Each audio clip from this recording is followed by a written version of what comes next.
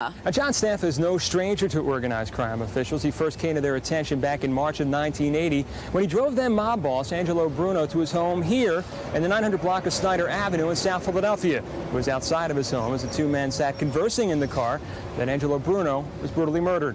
And some law enforcement officials say with Stanfa in control, with the backing of both the Sicilian Mafia and the American LCN, the sky is the limit. He's in a position to build it up because he can bring Sicilians into that organization.